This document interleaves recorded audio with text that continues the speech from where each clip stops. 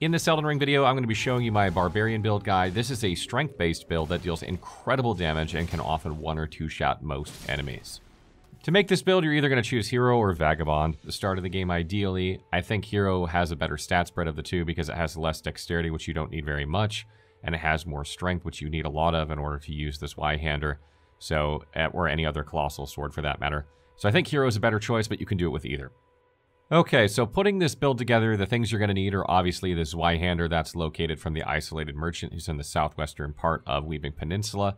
So once you have 3,500 runes, you're going to want to head down there and pick that up right away. You'll also need the whetstone blade that's in the gatefront ruins right at the beginning of the game. You can farm some runes there as well and get some better armor, so that's not a bad place to start the game. You're also going to need the Ash of War Warcry, which is located at the Warmaster Shack. You can buy that from Bernal there. He sells it to you pretty cheap. It's like 800 runes or something like that. He's located in Northeast Stormhill, so go get it from him as soon as you have this Y-hander.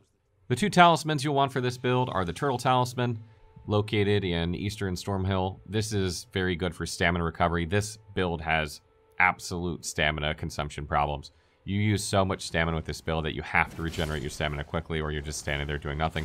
So that talisman is an absolute must. And the other one is the Axe Talisman, which increases the damage you do with charge attacks.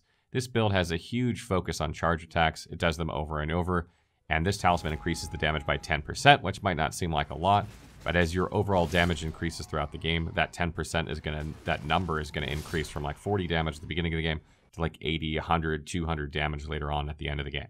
The Axe Talisman can be located in Mistwind Ruins, which is kind of east of Limgrave. You can check the wiki for the exact location. Beyond that, you're going to want to upgrade your Y-hander as soon as you have it. Again, there is the stones you can get from the statue at the top of Stormhill. Have the trolls break that for you to get a bunch of them, and there's a bunch located in the mines. You want to get that up to +3 as quick as you can. Okay, so once you have the build put together, the general strategy for this is to use the charge attacks to start out fights. This build works extremely well against tough enemies. If you have trouble with tough enemies, this is a fantastic build for you. Now, charge attacks applies to holding R2 until you actually fully swing. Now, when you do an R2, normally with this build, you're going to do like a thrust. That's like got pretty long range and does really good damage. And the Axe Talisman will boost that. But what we really want is to use Warcry with L2 to change your R2 charge attack into like a charging attack. Like where you're running forward and charging actually. Two different definitions of charge.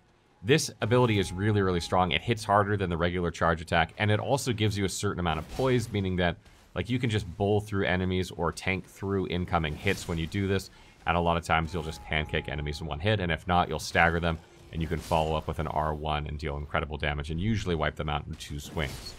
One thing you may not know about this game is that each enemy in the game has a stagger meter, not unlike yourself, where if they get hit a certain number of times, they stagger, allowing you to do a critical attack. And that's kind of what you're going for this build. You want to try and stagger enemies so that you can get that critical attack. And just like a bleed bar from the other video, it's an invisible bar that fills up as you attack more and more. And as you stop attacking, it begins to drain, and it'll take more attacks if you wait too long in between attacks. So the idea is you charge in, you pancake them, you hit R1, ideally you have enough stamina to get them off. Usually that staggers them, then you do a critical attack, follow that up with a charge again, and usually that wipes out just about anyone. And if it's a boss, it takes at least half or more of their health off, and in some cases will just outright kill them. Warcry also buffs your damage a little bit. I think it's about 10%. It's not a huge amount, but between that and the charge, you're going to deal substantial damage. And this lasts about 20 seconds, so you'll need to refresh it. You're not going to need very many FP flasks. This is not a very FP-hungry build. So you're going to use like 1 FP flask and the rest health, or maybe 2 FP flasks and the rest health if you have a lot of flasks, because you only need to replenish that from time to time. Unlike the Berserker build that focuses a lot on jump attacks and things like that, this build doesn't have as much focus. It focuses more on the charge aspect, but that doesn't mean you can't jump attack or you can't roll attack. These are still really strong, or just generally R1 or R2. That the weapon, the Zweihander, has a really good move set, and you should get used to it because it's very, very strong. It has like a lot of horizontal AoE, so you can cleave through a lot of enemies at once if you know what you're doing. Also, something I want to mention is that mounted combat with this weapon is a bit strange. First of all, the R1 and L1 attacks hit really close to you, like really close, almost like dagger range. So you sort of got to get used to that. It's not something you'd be expecting after using like a claymore or greatsword that kind of sweeps out a bit.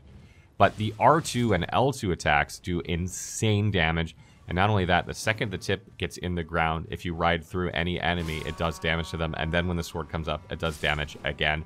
A lot of times shooting them up into the air like a geyser. So learn to use those L2 and R2 attacks when you're mounted.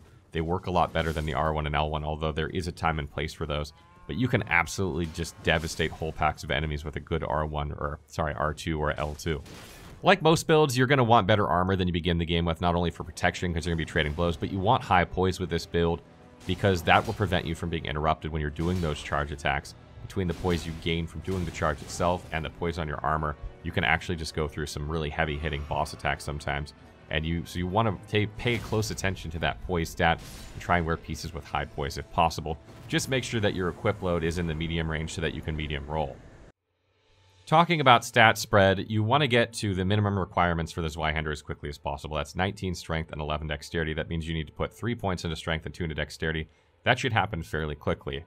Once you have that done, you're going to crank vitality and endurance, probably going 1-to-1 or something like that, because you need more health and you need to increase your equip load so you can use heavy armor with good poise without fat rolling.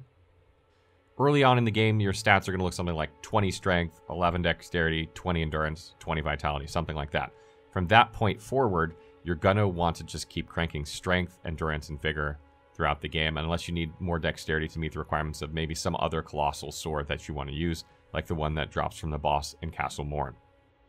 And just one last note here about the Ash of War Warcry. Make sure you use the heavy version on your weapon, not the standard. It will increase your damage because of the amount of strength you have and the scaling of the weapon. At +4 on the Zweihander, you have like B scaling, which is pretty good for +4.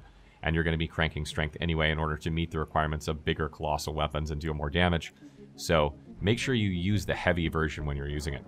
So that's it for our Barbarian guide, and that's a wrap on our beginner guides. The next build, I think, is going to be an advanced build, which is going to be showcasing the Spellblade 2.0. So if you've been wondering where to take your Spellblade, then make sure you check out that video.